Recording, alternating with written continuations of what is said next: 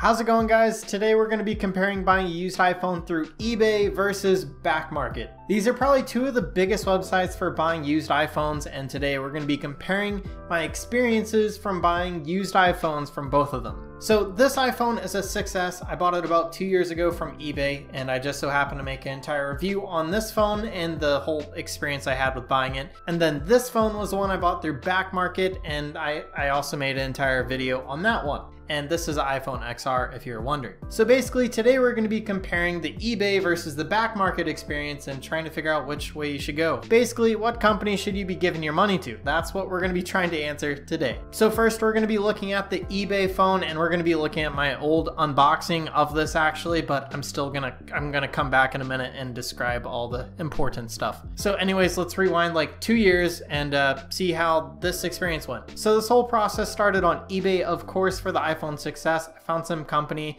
that had a ton of reviews, which is very important, and I think the company is called like Smarter Phones or something. I'll have a thing pop up down below if I was wrong, but anyways, I checked out their company. I bought a refurbished phone from them, and they accidentally sent me a used phone, so the first phone I got was kind of junk, and yeah, you'll get to see that. It has arrived, and as you guys can hear, kind of concerned, so let's unbox this. Okay, so like I said, I could hear some rattling in the box, so I'm slightly concerned. So I'm gonna unbox this and see if it's broken.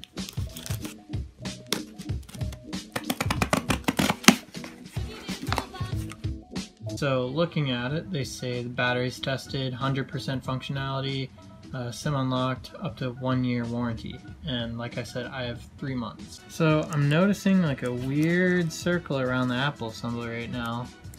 Probably from someone putting an OtterBox on this or a protective case, and the sun may have got to that more, which honestly is a good thing because whoever had this phone previously had a case on it, so that's cool. So it comes in a bag, and pull it out real quick. Ooh, that feels nice. That definitely has some weight to it, and this is all a sticker. Let's see, peel this off.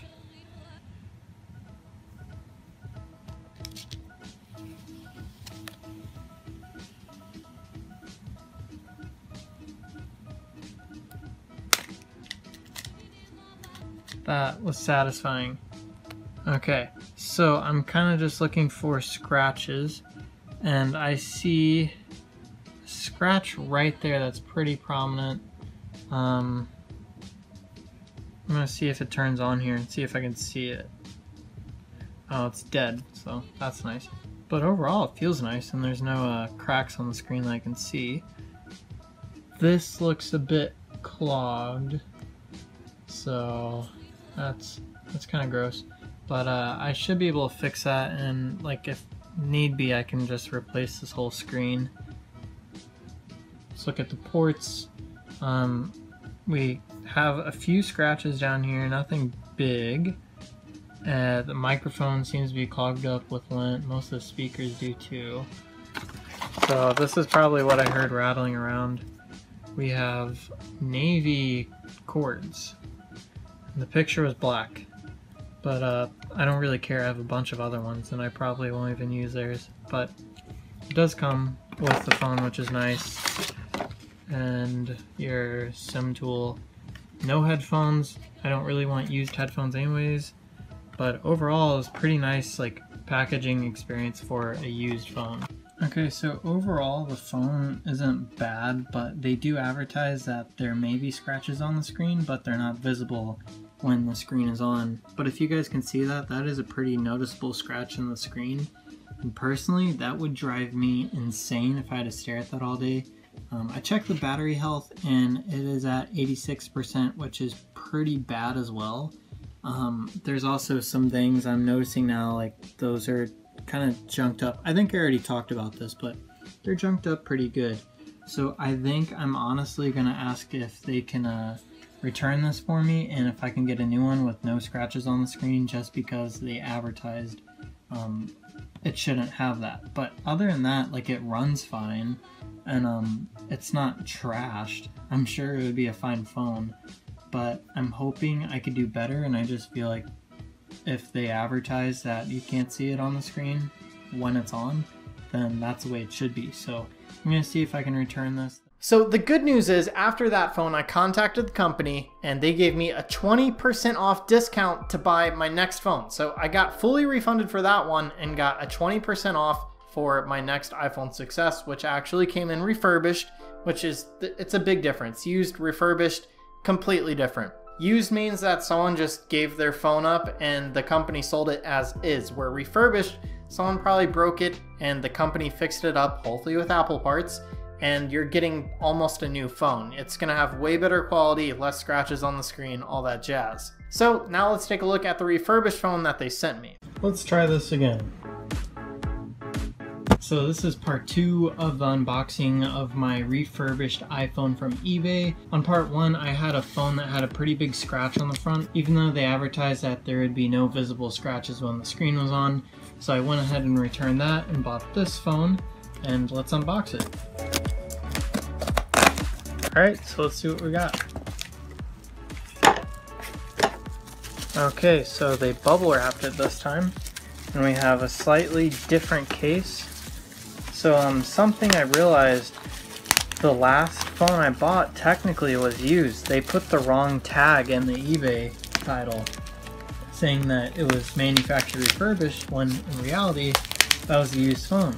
This one should be actually refurbished, so I guess we'll find out.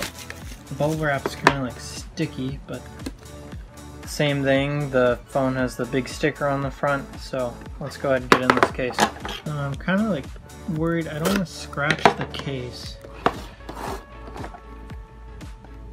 Okay, so now this just opens up. And I would like to say that this company gave me 10% off this phone because of the experience of the last one, so that is really cool. It definitely kind of proves my point that buying from a bigger company is a better idea, because they're more willing to help you out because they want to keep their name good. So here's the phone, and let's peel this sticker.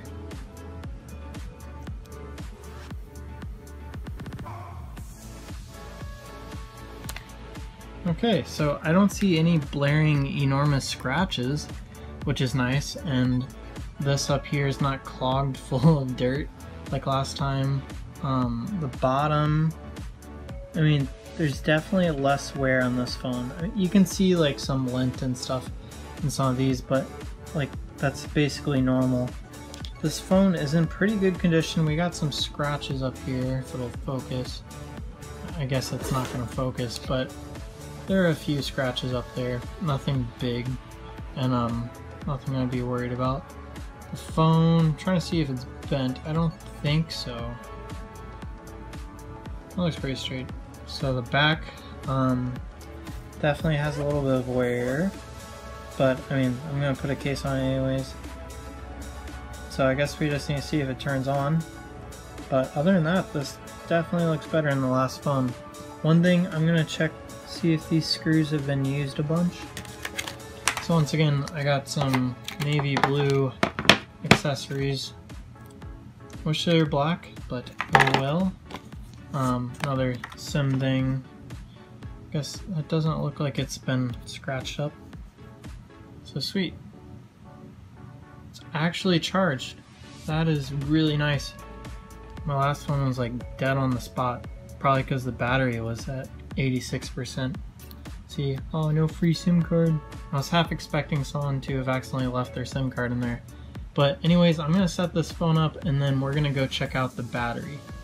Okay, so I just put my case on it. This is the OtterBox Symmetry case, Cosmic Edition. So let's go find our battery settings. So our battery health is at 86%, which I think is the same percent my last phone was at. So we'll see how that does. I can always replace an iPhone 6s battery, no problem. I've done that a few times, so I kind of planned on having to do that eventually with a refurbished phone, and it only costs like another like $20 or $30, maybe less by now. But overall, this phone is definitely in a lot better condition, and I'm definitely happy to have a good screen with like no scratches. The screen must be like brand new because there's like literally not one scratch on it. So I will say the experience with the refurbished phone was phenomenal. The quality of the phone was great. I could find barely any damage on the phone itself. The screen was flawless, which is very important when you're buying a used phone. And the speakers were good, the mic was good, it was all set. This company did offer me a 3-month warranty, and I ended up using this phone for about 2 years, and it worked great. And I'm gonna go over the warranties at the very end when I compare this phone to the Backmarket phone. But overall, the eBay experience was pretty good. It only took me 2 phones to get one that was worth keeping, and they were always very fast to respond, shipping times weren't bad, and I felt like they were being honest with me. Foreshadowing? Maybe. Alright, so now the time that you've all been waiting for. The Backmarket experience. Backmarket is all over YouTube. They're spending so much money on YouTube ads right now, it is literally insane. But it's a decent company. They have a very beautiful website, I will say. It just makes you want to spend money. But anyways, let's go into the unboxing of the iPhone XR from Backmarket. Alright, before that, I forgot to mention, it took me 5 phones to get one that was in the condition that they described. So I'm not going to show you all 5 unboxings. I don't think anyone wants that, but I'll show you the first unboxing. They're basically all the same. All right, so this is what my box looks like. Yours may look a little different because there are different sellers on Backmarket. So just because you order the same phone doesn't mean you'll have the same seller. They may package it differently. They may give you more accessories. They may not. So let's go ahead and open up this one. Okay, so when we open it, we have the phone. We have the red one, which is what I ordered, so good. Also in the box, we get a lightning cable. It's not the Apple one, but it is certified to work for iPhone. And then again, we don't have an Apple adapter, but we do have a new one. Okay, so that was very difficult, but I got it out. It just appears to be a standard wall adapter. This one has a maximum output of 2.4 amps max, which may be a little bit less than what you would get with the actual iPhone. They give us a SIM card retrieval tool, so we'll be able to actually use that. And in here, I guess we have just support for this company. They give us some simple instructions on how to use the SIM, and that's about it that comes in the box. All right, so let's go ahead and open up, oh my. I have a puppy now, and she's very entertained with the bubble wrap. She's trying to bite it. Okay, so this is the iPhone. First thing I notice is that it's cracked right here. This is a little disappointing because this is actually the most visually appealing used phone that they had, supposedly. There were 3 different options: good, great, and then perfection, something like that. Different words, but that type of deal. This one, you weren't supposed to see any scratches from an arm's length away, or 4 arms length away. From very far away, I can see that there's a crack here, and I think just those 2. There are several cracks on the phone screen as well, so that's pretty disappointing. They aren't deep, they're more like scratches, but you weren't supposed to even be able to see that from this distance. And you can also see that the screen does have some damage right there. If you guys look down here, there's actually some scratches on that screw, which means that this phone has probably been serviced. Most likely there's a third-party battery in it as well. I am definitely going to be contacting the company because this is pretty disappointing because I paid about $40 extra to get one that shouldn't have any scratches. So now I'm just gonna have to wait even longer time to get a phone that's usable. This screen definitely has some issues. Very noticeable. So I don't think these were even inspected. All right, so after a month, I got a phone that worked. It took me 5 tries, like I was saying. I tried different sellers and different conditions. Don't ever buy a phone in fair condition on Backmarket. They're gonna be crap. They might not even work when you get them, but the good news is they have a 30-day money-back guarantee, and they do hold up to that. So time-wise, when we're comparing both of these phones, this one took about 2 weeks, the eBay phone, and then the Backmarket one took about a month for me to get one that actually worked and was as described. Either way, it's gonna come down to the actual seller on eBay and Backmarket. Basically, the way this works is you have the main company and then these little branches that branch off of the main company. There are these sellers, people like me per se, that come in and they have a ton of phones and they just want to sell them. They're now a seller and they abide by eBay or Backmarket rules. The problem is some of these companies don't do a good job at monitoring their third-party sellers. Pretty sure eBay does a better job at having quality control for their sellers, but Backmarket, they don't have a great way of controlling their sellers. I've noticed a lot of sellers on Backmarket not holding their items up to the standard that they say in the description. Like, you're not going to see a scratch from an arm's length away, but I'll get the screen and there'll be a giant white hole in it. I've had phones with broken mics. I've had phones with huge chips out of the screen. Some of the sellers on Backmarket don't even check their phones, so you have to be careful with what seller you choose, regardless if you're on eBay or Backmarket. All right, so one of the most important things when you're buying a used phone is the warranty. Now, Backmarket gives you a 1-year warranty no matter what you buy from them, and it is amazing because that is usually pretty pricey to get. If you buy a new Apple product, you get basically the same warranty. It is standard a year, and I think it's a really good idea for the company because people can trust buying a phone from someone that offers such a long warranty. Usually means that they trust their product enough that it's gonna work for a year. eBay, on the other hand, is gonna vary seller by seller.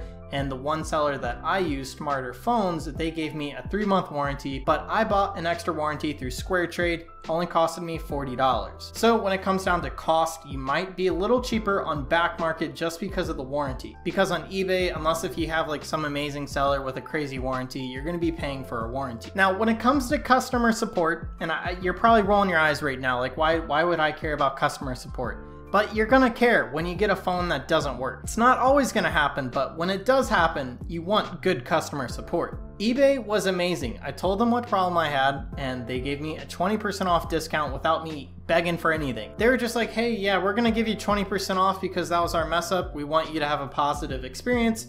And I had a great experience. They saved me some money, and I got a good phone. Backmarket, on the other hand, it took me 5 phones to get one that worked, and customer support was very sketch. First of all, when you contact support, you're gonna be talking to the seller first, and there are ways to contact Backmarket itself, but it's a little different and you have to do it through email most of the time is what I see. But anyways, after I had my first problem with Backmarket, I contacted them and they offered me a 5% off coupon. Not 20%, but 5%.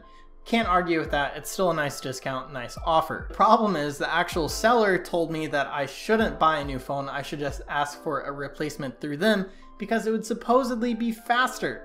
But Backmarket, the actual company, told me the opposite. Now, the reason the seller said this was because they wanted me to give them business. They didn't want me to find a new seller and get that 5% off discount. So they lied to me. They told me it would be faster when in reality, I bought a phone at the same time and I asked for the replacement at the same exact time, and it took it like a week for me to get their phone and then a couple days for the new phone I bought.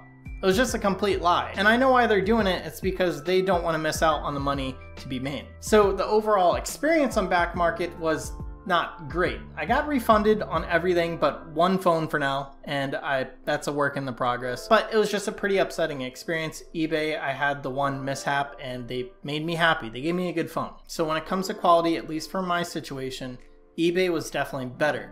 Backmarket, still a good company, I guess, but eBay, the seller that I had, did a phenomenal job. If I have any advice for you today, it will be check your seller.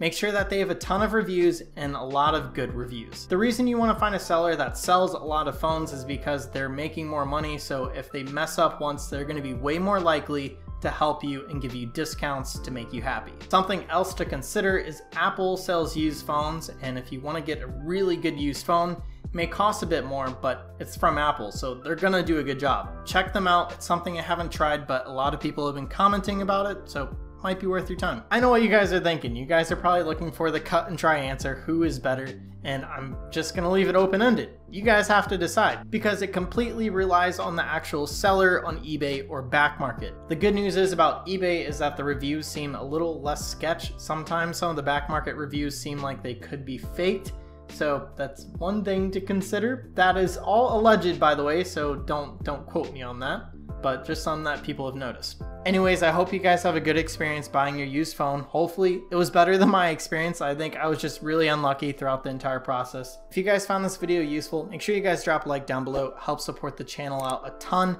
and go ahead and subscribe down below for more content just like this. And anyways, I'll see you guys on the next video.